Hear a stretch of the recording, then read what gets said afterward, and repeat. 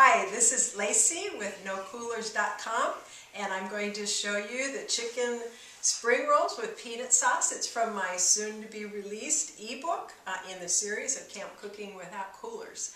Well, what we do to make the spring rolls is we start with the spring roll skins. You can get these at most grocery stores. If your local grocery store doesn't have it, well then look for Asian market or international market. So when you take them out, they're stiff like a paper. They're pretty thin, kind of transparent. You just soak them in some water.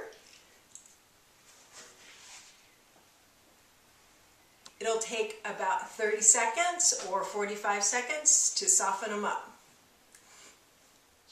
This is what it'll look like.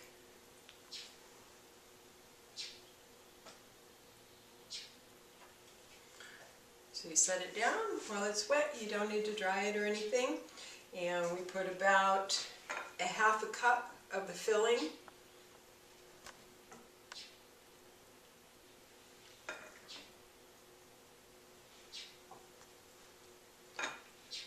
And then you roll it. And then you put about a tablespoon of the peanut sauce over it.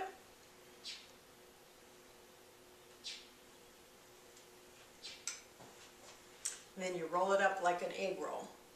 So you close both ends. This skin kind of sticks to itself. Fold it over, and then you roll. And there's your spring roll. Put some of the peanut sauce in a little container and you dip it.